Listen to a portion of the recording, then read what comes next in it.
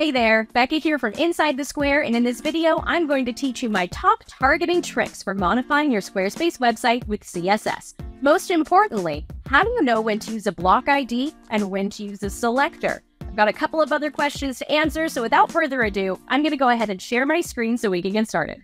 So here we are inside Squarespace, and I do want to mention what we're talking about today applies to any version. So if you're on an older version of Squarespace and using CSS, this content still applies to you. So these are the three questions we're going to answer. How do you know when to use a block ID or a selector? How do you know you picked the right selector? And what if you picked the right one, but nothing happened when you tried to customize it with code? And for this tutorial, I'm using two different quote blocks here inside my Squarespace website. So let's start off with the first question, block ID or a selector. A block ID is a unique number given to every block of content on a Squarespace website.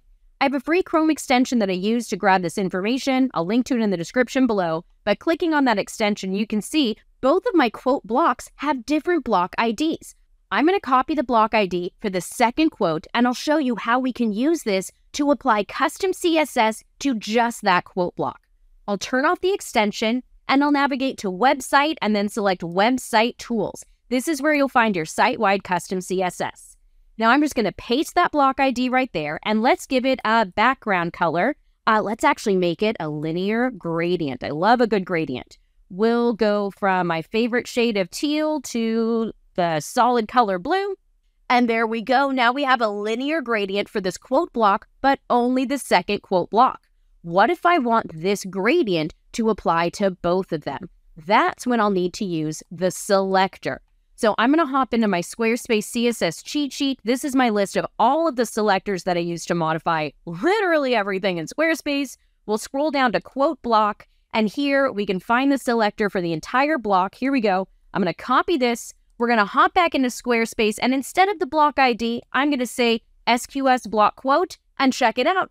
Both of them now have this background gradient. So you use the block ID when you want to change one specific content block. Use the selector if you want to change something about one specific content block type. Hopefully that makes sense. So how do you know you picked the right selector? Let's say I'm modifying this quote, and what I really want to do is change the quote source, but I can't quite remember the selector for it. I might say something like SQS block quote,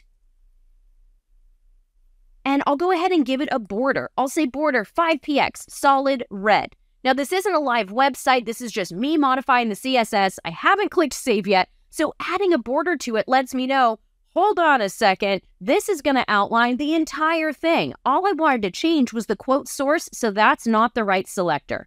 I'll hop back in the CSS cheat sheet and say, okay, here's the actual selector I need for the quote source. Let's work with that one. I'll paste it here, and now just the quote source is getting that border.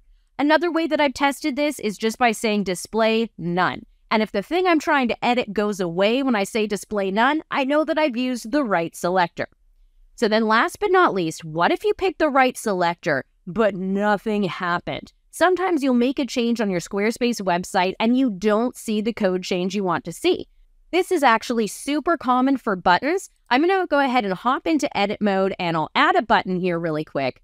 Let's go ahead and just add a standard button. I'll drag it down here to the bottom. We'll select save, and let me show you what happens if you pick the right selector, but nothing happens. All right, let's hop into the CSS cheat sheet. I'm going to grab the button block, and I'm pretty sure that was set to primary. So let's go ahead and say, okay, primary button, here's your selector. We'll paste the selector. Let's scroll down so we can see the button. I'm going to open up a curly bracket and say background, color, purple, and nothing happened. My button didn't change at all. What I need to do now is say exclamation point, important. And check it out, the button is now purple. Now, why did we have to add exclamation point, important? The browser saw that inside my site styles menu, I had already told it to make that button a specific color. What I need to do is tell it, hey, my custom CSS right here, this is the important code. Pick this code instead. So if you're using the right selector but nothing happened, try adding exclamation point important at the end of the value in your code to make sure that the browser pays attention to your code.